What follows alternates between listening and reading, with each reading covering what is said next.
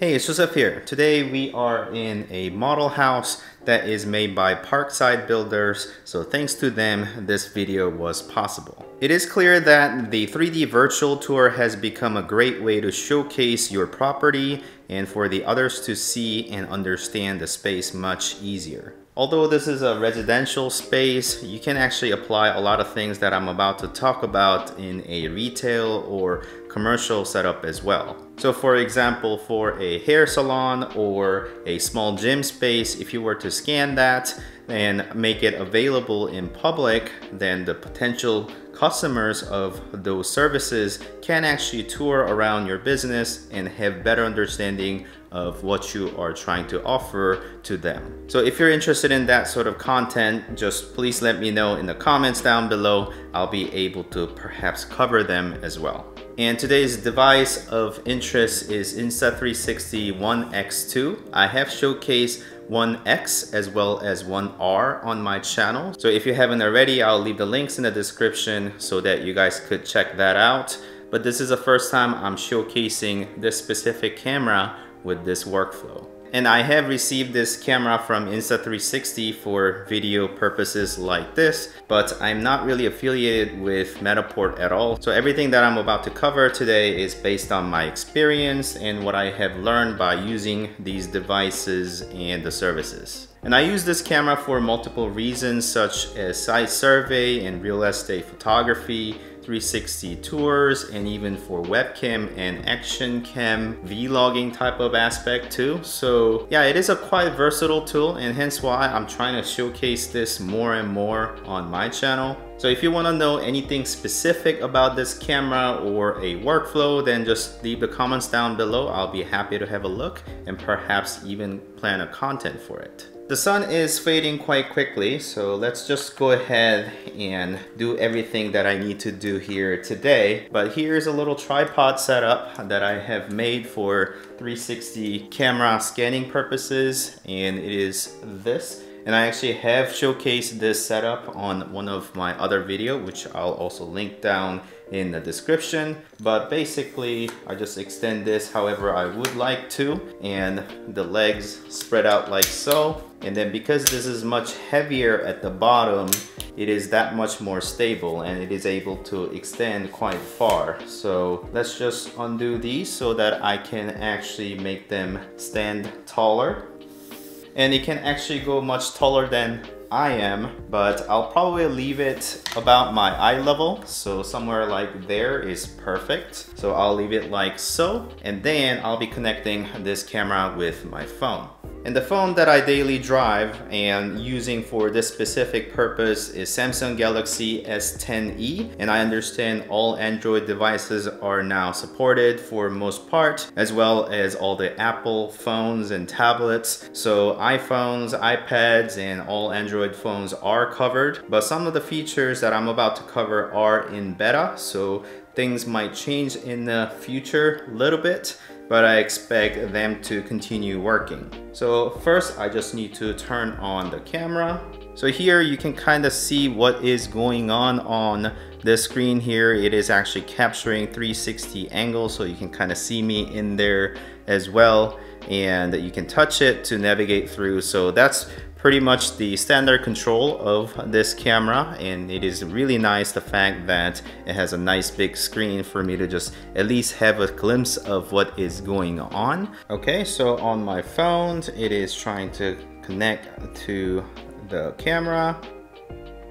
I'll just connect it, and as you can see, the camera itself is showing stuff on the display as well as my phone. So I am able to look around and also start recording if I want to. And this is all through Insta360's app. So I need to go to Matterport Capture app, press this plus button, and then it'll ask you a brief description of what this place is. I'm just gonna type in test. So now I can just press this button, And as I press that, my Insta360 camera is going to do a 3D scan. However, I'm literally standing right in front of it, so this wouldn't really work for this sort of scan purposes. So basically, when you do a wrong scan, what you do is click on that and then just delete the scan so that everything appears as nothing. And then I'm just gonna go away from that camera over there, remove myself from the scene. Again, this is 360 view, so you gotta be careful. And then press that button to scan it,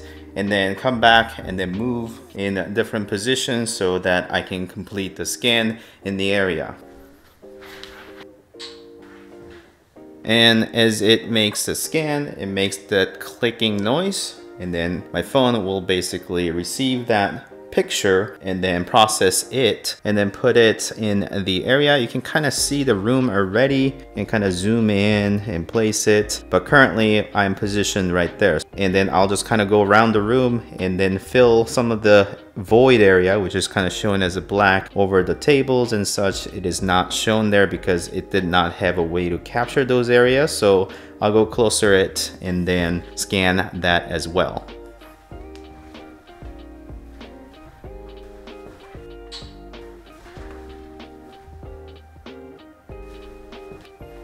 Granted, this is not really a big space, therefore 3 points would probably suffice for this specific area, but the rule of thumb is that you want to do something like 5 to 10 feet away between the scans in a direct line of sight. So that will do for now, and then I can basically take this scan, go somewhere where I have sort of a Wi-Fi, and then upload this model, let Matterport figure out what to do with it, and then they'll just send me the processed scan. Then I'll be able to share that to the world. However, today's video is slightly different because I want to introduce a different method or workflow to this.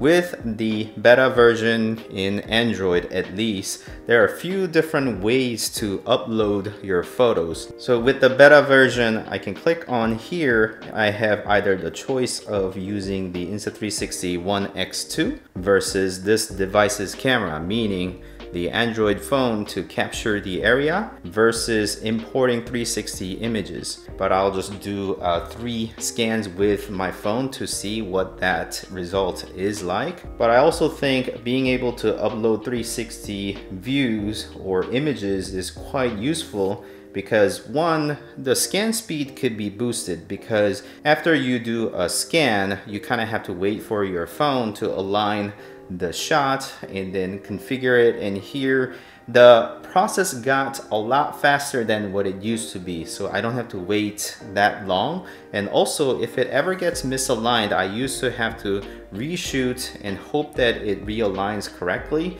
but now I can actually realign it myself as opposed to relying on the app and just hoping that the scan just lands correctly. Less complex scene like this is not as big of a problem, but in a very large repeated areas, it sometimes have problems, so that takes care of that speed in question.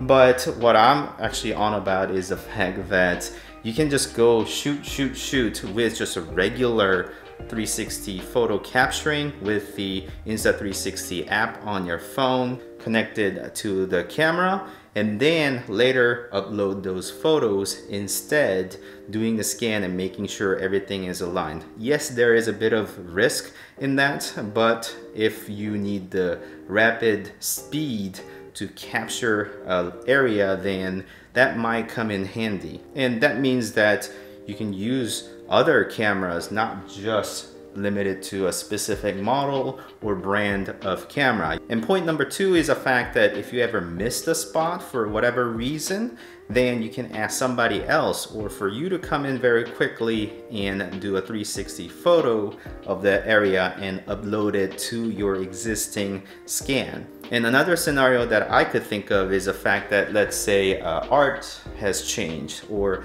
overall paint has changed, or maybe somebody just made a renovation of the area.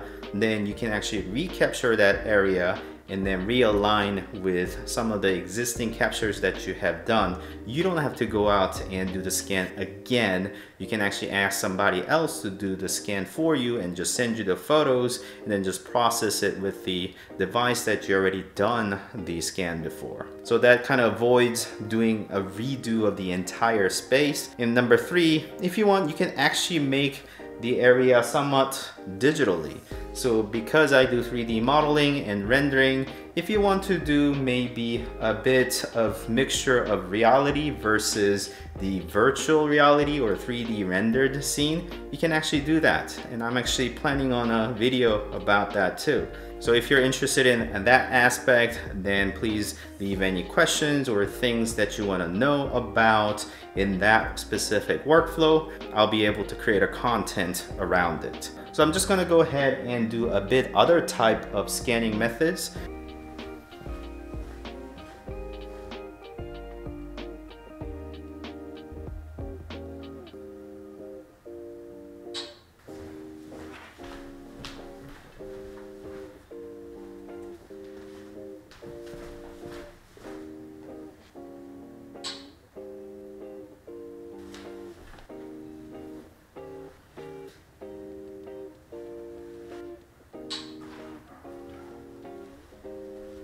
One thing I did notice in the 360 photo method is the fact that I need to set everything to the ISO priority for much better accuracy, as well as there's an option for HDR photos, so you can utilize that if you want to. Well, that is all to be tested.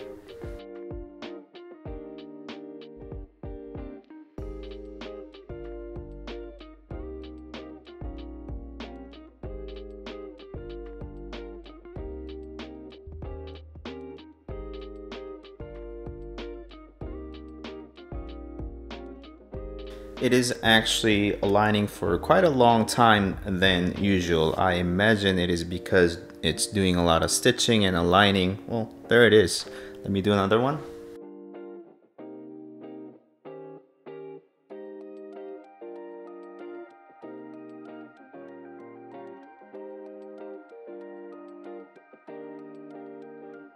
So just a brief thought about the Android scanning. My phone is draining quite quickly. I mean, yes, I'm screen recording, so it's probably not really helping, but it is heating up and draining quite quickly.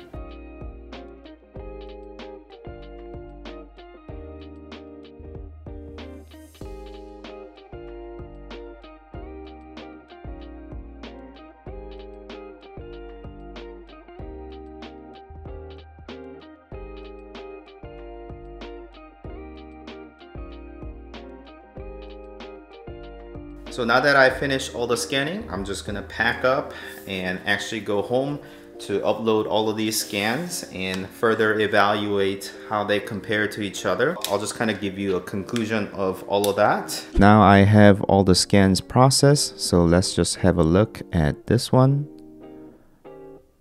This is a direct scan off of the Matterport scan app, and you'll notice that the overall image quality is actually much darker than what I would like them to be. I see a lot of contrast on the image and a bit grainy in the areas that are really dark. So those are what I have noticed. However, if I go to the dollhouse, you can see that things are quite well contained in terms of the mesh. And it is more apparent if you go to floor plan, the overall scan is quite regular, meaning it is quite accurate. However, if we go to the next one, this one is a scan with the Android phone. You can see that if we go to the same spot, the overall image quality is actually much better. It's not as grainy on the dark spots, and then the image is quite well maintained in terms of the overall contrast ratio and all, so it is much more preferable. However, you may notice some occasions where things are not lining up correctly. So you see how there's my finger there, and then some things that are not quite lining up, and this is probably due to the fact that I didn't pivot off of the phone, rather I pivoted off of my feet. Therefore the phone has kind of trouble lining things up, and it is more apparent on the floor plan. You'll see that things are not lining up properly. There's a little bit of bulge within the floor plan, which indicates that things are not exactly accurate. So image quality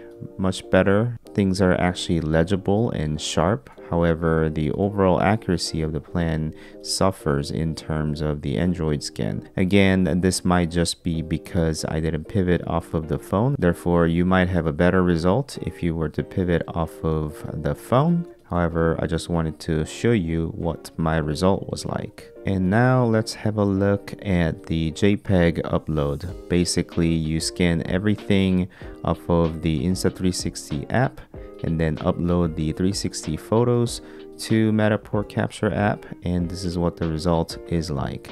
The image is much more preferable, so it's not as contrasty, and then there are some noises. However, it's not as bad as the Matterport Capture direct scan. And in terms of the accuracy of the mesh, you'll see that on the floor plan it is quite accurate too. So actually, just because it took much less time in order to scan this or to capture the photo, my preference would be to actually use this method instead of doing the direct alignment and scanning off of the Matterport Capture, just so that it is much quicker and I can actually do some post-processing if I really wanted to, so I can actually take out some of the noises on the Photoshop if I really wanted to, and up the contrast ratio or reduce and brighten up the image or so on the 360 photo uploads,